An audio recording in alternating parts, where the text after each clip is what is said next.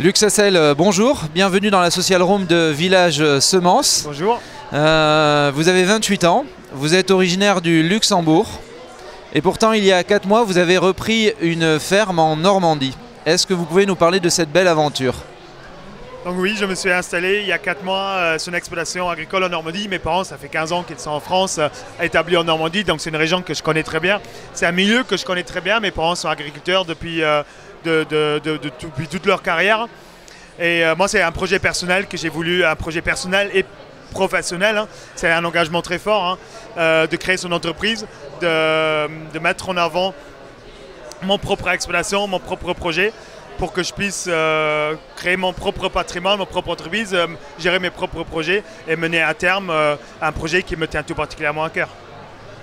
Vous avez été accompagné dans ce projet?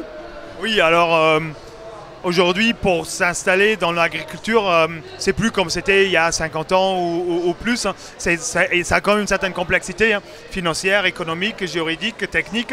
Donc je me suis constitué une petite équipe de personnes de confiance avec qui je travaille. C'est un banquier, une vraie personne de confiance, très important parce qu'on emprunte beaucoup d'argent. C'est un gestionnaire économique qui m'accompagne, qui a établi avec moi mon business plan et on est en train de faire l'évaluation de mon business plan depuis que je suis installé. Du côté technique, le suivi des animaux de près, des cultures pour savoir si j'ai pas de dérive, si ça marche bien, qu'est-ce qu'il faut faire pour que les animaux ils aillent bien. Et puis côté administratif, la chambre d'agriculture de mon département, la chambre d'agriculture de l'Orne, qui m'a permis de m'installer en bénéficiant des aides à l'installation, qu'ils soient nationales ou européennes. Alors je suis devant la page Facebook de votre ferme, est-ce que vous pouvez nous parler de vos différentes activités? Donc la page Facebook de l'exploitation, c'est celle de mon père, qui à terme on souhaite regrouper avec la mienne. J'ai ma copine qui veut s'installer également, donc on a cherché à s'agrandir pour qu'on puisse d'un côté concilier notre structure avec le nombre d'associés qu'on va être. On va être un jeune couple à vivre de l'exploitation. Deux, on veut travailler avec des salariats pour qu'on puisse se libérer, qu'on puisse également aller sur les concours, suivre notre activité génétique qui est très gourmande en temps, mais qui nous passionne absolument. On est passionné de génétique, on adore nos animaux et c'est par exemple une consécration d'être sur les grands concours comme ici au Salon de l'Agriculture.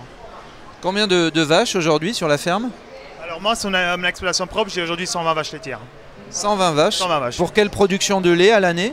Alors moi, je produis, ou je vais normalement produire, si tout se passe bien, autour de 1,1 million de litres de lait. À qui est-ce que vous revendez votre production aujourd'hui? Donc moi, je vends mon lait comme 90-95% des producteurs à un industriel laitier qui fait de la transformation. Moi, c'est un tout petit privé qui est à 4 km de mon siège d'exploitation qui s'appelle Fléchard Gillot. Ils produisent aussi bien du beurre de la poudre et du camembert. Du camembert fabriqué en Normandie en appellation d'origine protégée. C'est une vraie fierté pour moi de livrer à une petite entreprise comme Fléchard qui a un vrai savoir-faire mais également une vraie situation respectueuse et de confiance avec ses producteurs.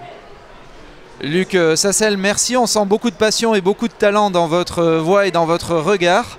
Merci d'être passé dans la social room de VillageSemence et nous souhaitons évidemment un énorme succès à votre ferme et à votre belle aventure. Merci beaucoup. Merci à vous.